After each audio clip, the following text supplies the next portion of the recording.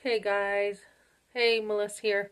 I was a little bit down today, a little bit sick with something, so I'm just going to take a hot shower after I talk on here. But I wanted to talk about what daughters go through with narcissists around them, the narcissist mother. And this is not me. I am not a counselor. This is the research I've done from professionals. When you have a narcissist mother, as a daughter, you are used. There is no mother-daughter relationship. And what happens is you're used, you're a trophy, you are used to get other people's approval. Sometimes that mother will act differently in public than she does privately with you. And so when I had a forced abortion, everything had changed. What I had relied on with my mother had totally changed. It was like, don't tell me you're pregnant. Like total rejection. And then people start changing what you relied on at that moment. I don't know if I'm saying it right, but that's pretty much how it is. That your whole identity starts changing. So I had dealt with this a little bit in a group called Grace for the Wounded. This was a great group. There was a woman who had some psychology background behind her. And, a lot of women who come from a narcissist mother, you don't have your own identity. And this happens in families that are meshed, okay? So if any daughter or any woman is going through this, my channel is geared more toward mothering women from abortion, mothering them through narcissists, family, mothering them through some stuff, right?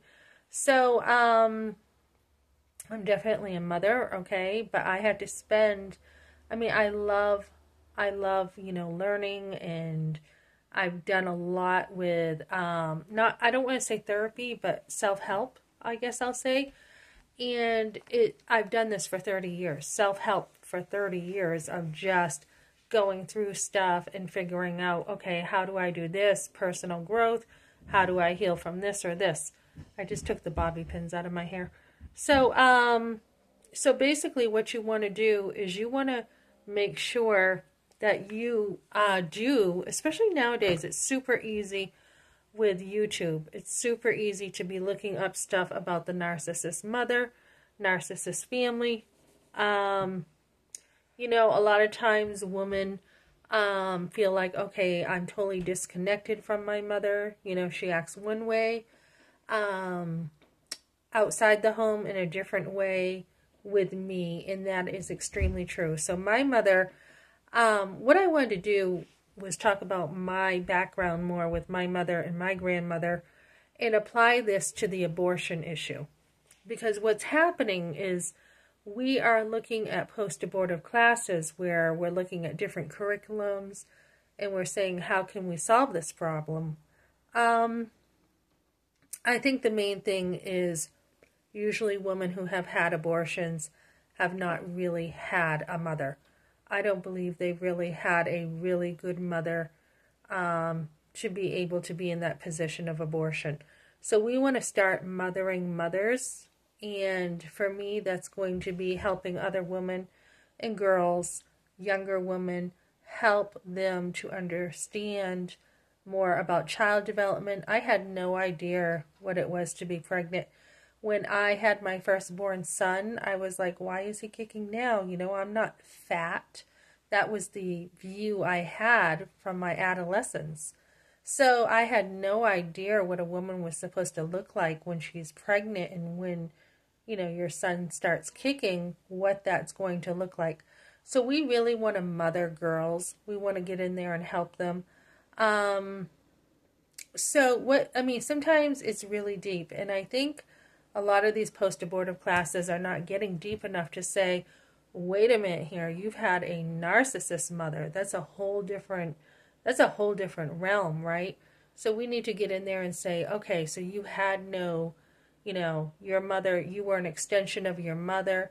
You had no real, your family was meshed together.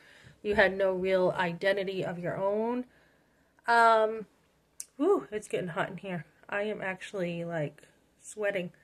I'm probably going to take this sweater off. So we want to get in there with that. And then, yeah, I am warm. I'm getting a fever and I have to work tomorrow. But we want to get in there with that. We want to get in there with, like, I did not have a voice until I actually had my firstborn son. And then I had a voice. Once I became a mother, I was super protective of my son, naturally, and we should be. And once you come out of that and you start voicing yourself and living your own life, you will be treated and devalued and mistreated and treated like you're trouble, right? And this, you can watch any video that talks about this. So when you, I mean, I had this on one side and then I had it with another side with my in-laws. My father-in-law would say, oh, you know, as I started homeschooling, oh, people just like to be different, right? They have to be different. So you will get the digs and the jabs for coming out of something. And I'm going to tell you the best thing you can do is just focus on yourself. Live your life and focus on how you want to live.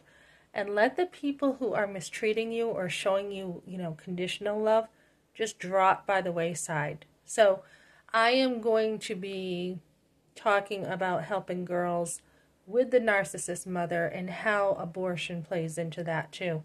And how when you have no voice and your mother wants an abortion, that is what's going to happen. And we are hearing so many women say, I was forced, I was forced. No, you were not tied up physically, but emotionally you were manipulated. There is a pattern too of coercion, manipulation with narcissist mothers. They do have a pattern of manipulating people to get their way. And I'm saying this just to be honest. I'm not saying it to be mean, but my mother had a mother who was mommy dearest, pretty much. So again, this goes from generation to generation until the cycle is broken. So I will be talking about, you know, Christian material. There is a book about breaking the bonds, breaking the cycles that I read years ago. There was something else I was going to say. Oh, yeah. I was talking to somebody recently, too, who I was like, you know, my grandmother was Catholic. So one day she had said to me, you are Catholic because I'm Catholic, because I was going to church. And I said, no, I'm not. I said, I'm a Christian. That's all. I'm just a Christian. So from there, she started rejecting me. And somebody was saying that with a lot of Catholics, they expect their, how do I say this, their heritage to go down into the next generation and the next generation and the next with no question. You better not even question it, right? The thing is, my grandmother was not a practicing Catholic, so it's really strange that she would burden me with that. But she got very rejecting after that. So like I said, the love is there if you perform, but if you do not perform well, the love is removed. So I will be talking about this, like, in how this fits into the abortion issue and how you better not question what they think when it comes to an abortion. Okay, let me see. I think I'll probably save that for another video and get in there some more with mothers who are rejecting to their daughters. I have another video coming up just about how a woman's self-esteem is affected without her mother being accepting and loving toward her. Okay, thanks for joining me, guys.